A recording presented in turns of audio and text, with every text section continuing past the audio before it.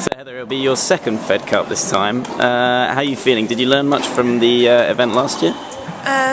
Yeah, I had a lot of fun last year playing for Fed Cup for my first time. I actually got to play, which I thought I wouldn't. I played, I think it was 4 or 5 matches altogether, and no, it was 5, 3 doubles, and I won 4 out of the 5, so I was happy with that. And it was nice to get to know the girls a bit more, because on the tour, you know, we keep to ourselves and that's pretty much how it goes. So it's nice to be playing the team event this year again, and hopefully we can get out of the group. What about in terms of the venue and the surface and the format of the competition? I mean, are those things you like out in Israel? Yep, the venue's nice, and yeah, the surface is nice too. Was it outdoor hard?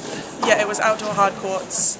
They had a little stadium for Israel for when they're playing, and they're in our group this year, so I'm sure they'll be filled with people supporting their home team, which will be tough, but we can bring it, and I'm sure we can do very well. Do you know much about the other teams and the players that you'll be playing against?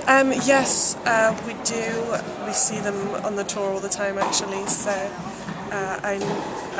we know the players well, and I think Annie's even played one of our opponents very recently, so we all know the players. We've got to know them throughout the tour. We even practice with them all the time.